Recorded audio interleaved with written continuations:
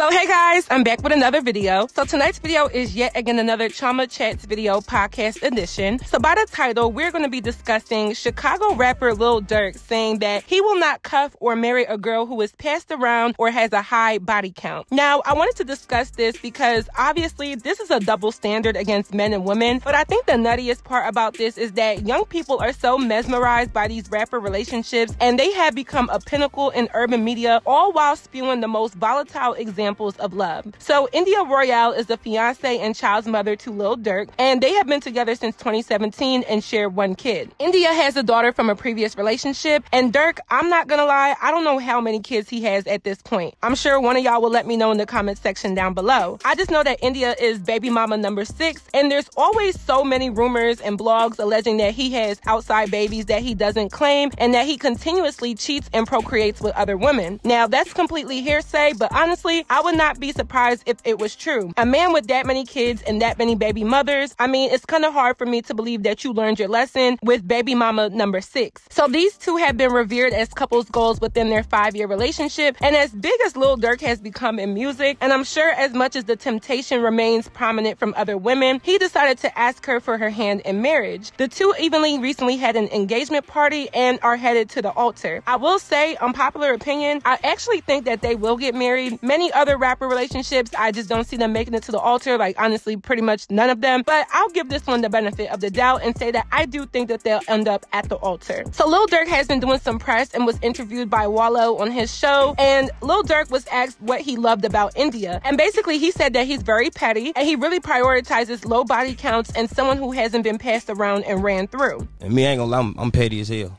Like if you fucked a lot of niggas, all that, I ain't gonna wife. That's me. That's me too. I wake up in the middle of the night, get mad over shit 4 years ago. Like, yeah, that's me too, nigga. Yeah, but it's like everything about it, like being real, not cheating. She ain't been passed around, and it was like a body count. That's what really did it. Okay. This why my favorite youngin. No, you see, that's why my motherfucking favorite fucking youngin, man.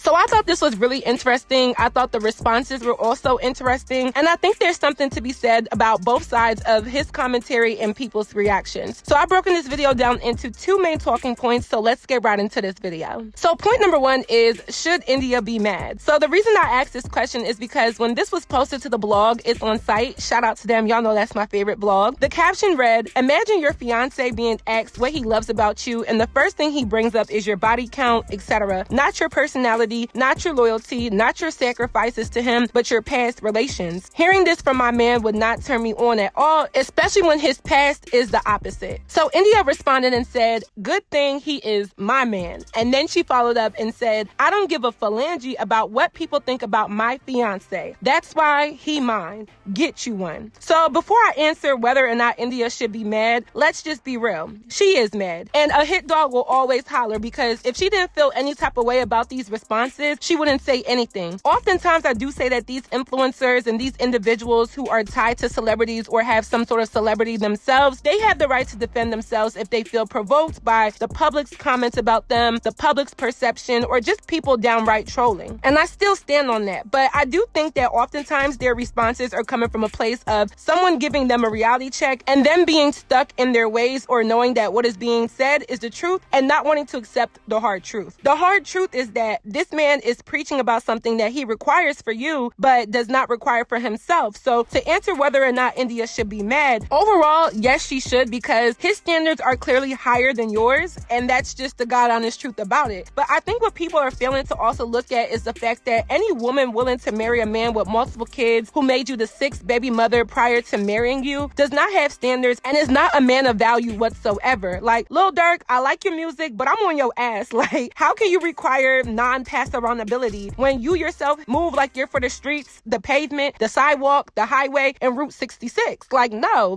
because no. He himself is technically passed around. Financial value, materialistic contributions, and the public showmanship of being envied and revered, you're gonna get all of that. But the things that actually matter for a woman's peace of mind, which is not having to share your man, having your own family that isn't broken up and chopped into many divisible pieces, having a father figure who isn't being pulled in so many other directions, you're not gonna get get that. And that's what India settled for. So I commented on the post and I said, I don't think he said anything wrong, because I think it's more than fair for a man or a woman, but in this case, a man, to desire or want a woman who isn't tied to a bunch of men and that isn't ran through and doesn't have double-digit body counts and so forth. Because if that's what women think that they deserve, then I think men can also want that for themselves. But Lil Durk is the right message, but wrong messenger. Like, ladies, I do not suggest thinking that you can be ran through with 8+ kids and 6 baby daddies and think you'll score a Lil Durk. It's just not gonna work. So again, right message, terrible, and probably the worst messenger. But instead of dragging him, even though he does deserve to be called out on the hypocrisy, look more into the woman who actually felt that all of the baggage that comes with and all of the standards that he has for himself doesn't align with what he would even accept from you. And oftentimes we can say men can't fathom the nonsense that they put out, carry out, and put on women, which is very true. And this is a prime example of that. I think gender roles and gender stereotypes are in place, and I don't necessarily believe in shifting them all the time, but certain gender roles are how they are and will forever be that way. Men get a pass to cheat, have multiple baby mothers, be ran through, and the whole 9 yards, just like Lil Durk, whereas the woman, we don't get that privilege. And honestly, the only thing wrong with that are women who just say, hey, I'm just going to be okay with accepting something that a man wouldn't accept about me. So yes, India should be turned off or upset or unimpressed by his commentary, but that's what she settled for. So I'm not going to waste my time pulling the double standard card when that's obvious, but it's not like India denied Durk because of the same reasons that he would have denied her if she was any of those things. I know a lot of women like to call out men and drag men and bring men into conversations as their argument when we're talking about double standards, but the real tea is a double standard is a double standard. You can't change it with outrage. You can only change it by making sure that you're equally yoked with whatever man you're dealing with. I know some of y'all just don't like to hear me speak that truth, but that's the real deal, because he is nobody else's problem but India's, and that's by her choice and her choice only. So now she has to deal with that. Now, point number 2 is how this affects young people. So as mentioned earlier, all of these examples of rapper girlfriends and just hip-hop couples have been around for years. It didn't just start with G Herbo and Ari, Lil Durk and India, Lil Baby and Jada, NBA Youngboy and Jania. It didn't just start with those 4 prominent hip-hop couples. It became more glamorized in the 2010s, and now we're in the 2020s. And by glamorized, I mean, of course it was showed to us back then, but it's actually become somewhat of a desirable component of being within urban society. So you can have the A-list versions of rapper couples like the ones I just mentioned, but then you have your QRSTUV, WX, Y, and Z list versions like what you see in your local hood or your local city. Everybody knows that one Z-list couple in your city that is the bootleg version of India and Lil Durk, and it's still viewed as goals, but just on a smaller scale. For obvious reasons, allowing teens and young adults to view a prominent figure in modern hip-hop and his fiance as goals, although there's infidelity, although there's outside babies, although there's broken homes, although there's violence, although there are all of these negative things, is deteriorating the expectations of young people. It deteriorates the standards of young people that goes for both boys and girls and young women and men. Nowadays, people will try to assume that the pretty girl with followers is supposed to be with the rapper and they live happily ever after. And on a surface level, that's great. But when you unpack all of the different nonsensical elements within the situation, it's like, this is a bunch of malarkey. I'm not against the whole hip-hop rap couple idea, but I just feel like we've never seen it done right. And right is subjective because some people might not see an issue with the dynamics of all of these relationships, but I feel like Lil Durk and India kind of have the loudest example because of how many children he has prior to her and allegedly on her, and they both amplify the negative effect. India is not really a loudmouth, outspoken, or I'm gonna show up every day type of person in comparison to some of the other rapper baby moms. She really kind of just minds her business, doesn't really speak as much, and lets Lil Durk be the star. But in other examples, a lot of us know Jada just as much as we know Lil Baby, or even knew Jada first. Or like I said, in my unpopular opinions, I think that Ari is more popular than G Herbo. But with Lil Durk and India, they really have a more peaceful connotation to their relationship. Although when you look at the nooks and crannies, it's still something that we should not be desiring whatsoever. And they further aggravated that by actually deciding to get married, which I'm very pro-marriage. And like I said, I do think they'll make it to the altar, but I don't think that they're couples goals or an example that people should live by, especially not young people. What works for them, but for the rest of us regular folks, we cannot rely on this imagery to fit within our everyday lifestyles. I probably would shut my mouth if my man was one of the top paid rappers in modern hip-hop and has allowed me to live the high life and even avidly promote my business. I probably would settle for this and shut up. But that's not my reality. So for the rest of us, we can't look at this as goals because we live regular lives and we are not the 1%. Us 99%ers would only be adding to broken homes, single motherhood, infidelity being normalized, and much more. And that should never be something that anybody young or old should be striving for or be be seen as relationship goals whatsoever. So that is it for this video. I hope you all enjoyed. Please let me know your commentary on my commentary down below. If you haven't already, please go stream my new song Ballin'. It is out on all platforms. I will have it linked down below. Let's keep running it up. And as always, don't forget to follow me on all of my social media networks, and I will see you all in my next video.